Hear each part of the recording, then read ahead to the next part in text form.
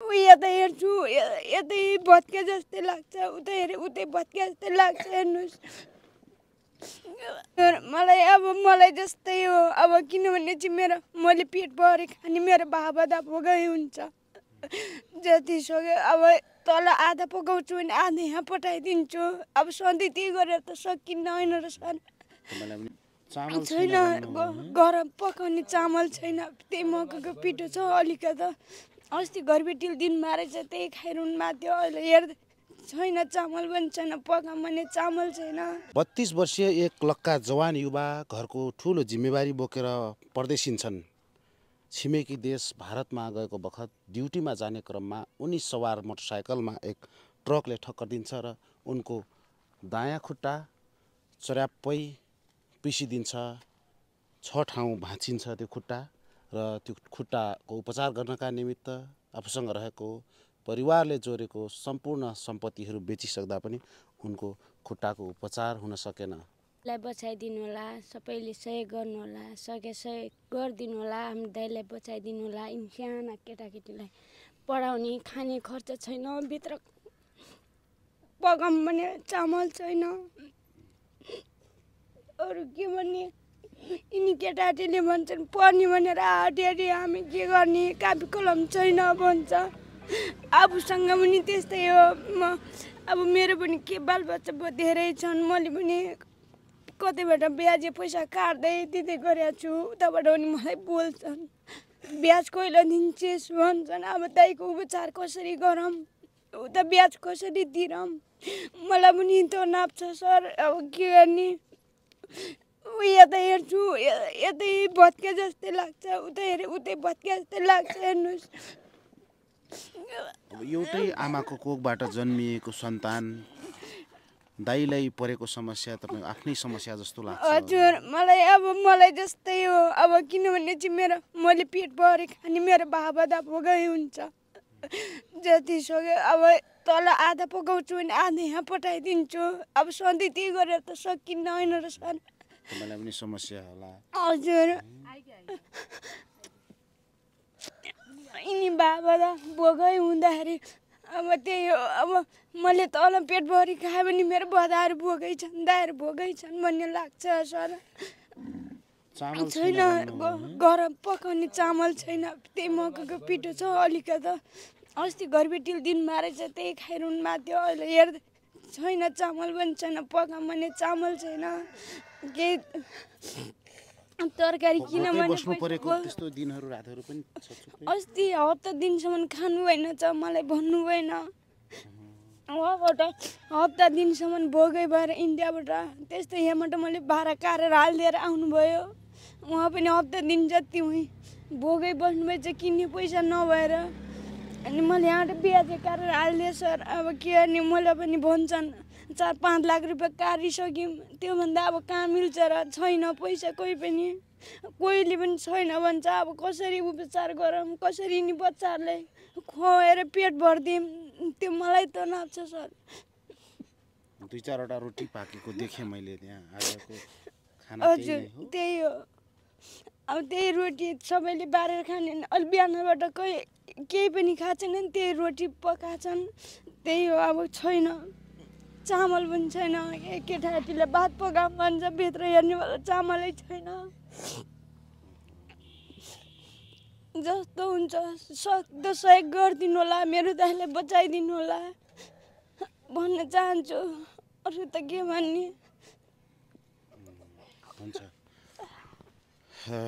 रुकुमको त्यो दुर्गम भूगोलबाट अलिकति सुगम ठाउँमा गएपछि अलिकति राम्रो होला, बालबच्चाले पनि बोर्डिङमा राम्रो शिक्षा आर्जन गर्लान् भनेर बसाइसराई अथवा यहाँ दाङ झर्नु भएको रहेछ।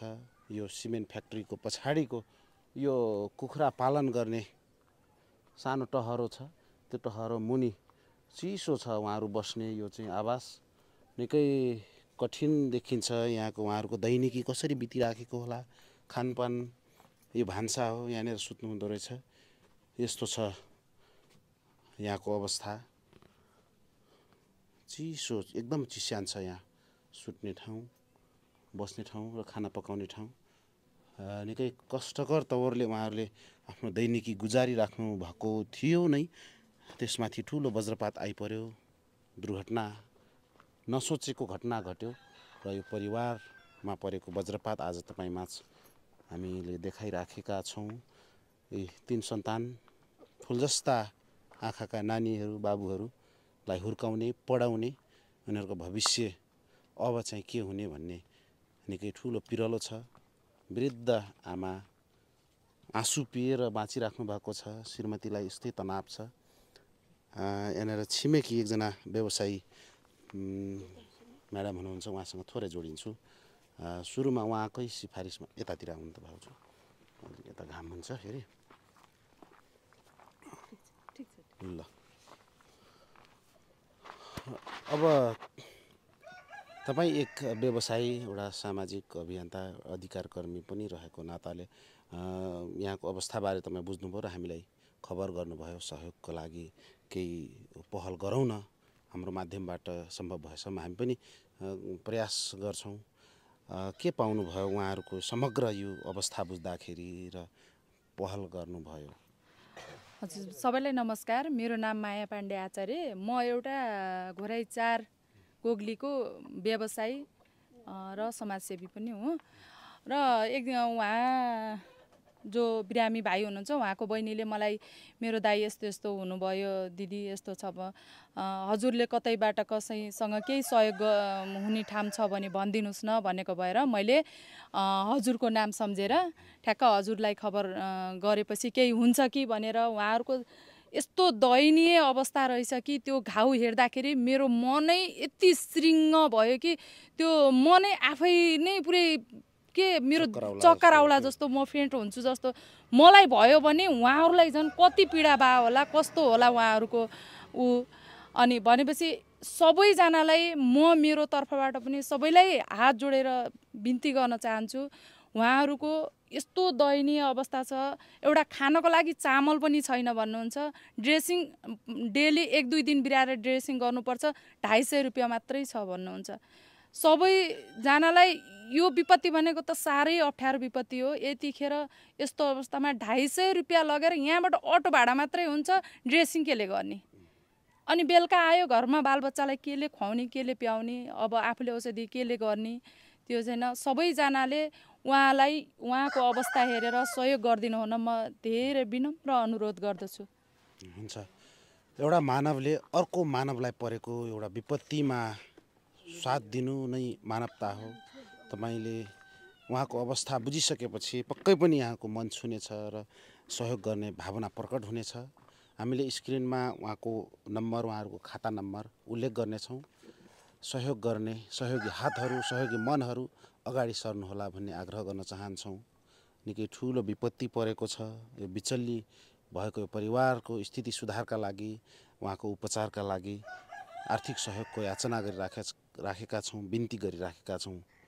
त्यस्तो कुनै दिनहरू छ यसरी भोकभोकै बालबच्चाहरूको रहर पुरा र बच्चाहरूको पेट भर्न नसकेका दिनहरू छन् सर? त्यो के भनेर सम्झाउनुहुन्छ?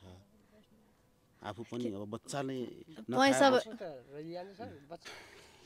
दर्शक महानुभाव, दुर्घटनाले ग्रस्त खुट्टा झिया भएको खुट्टा लिएर अहिले मृत्युसँग लडिरहेका यी युवाको परिवारमा परेको वज्रपात, भोक, शोक र रोगसँग निरन्तर युद्धरत यी परिवारको स्थिति सुधार र यी युवाको उपचारका लागि हामीले हाम्रो माध्यमबाट गर्न सक्ने एउटा हामी माध्यम मात्र हौँ।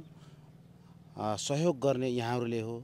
यहाँहरूले यो अवस्था देखिसकेपछि युवालाई केही सहयोग गरौँ भन्ने पक्कै पनि लाग्नेछ भन्ने आशाका साथ हामी यो भिडियो निर्माण गरेका छौँ।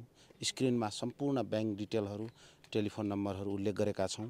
उहाँलाई सहयोग गर्नका लागि सम्पर्क गर्नुहोला र मानवताको भावना दर्शाउनुहोला भन्ने आग्रह गर्न चाहन्छौँ। हुन्छ, नमस्ते।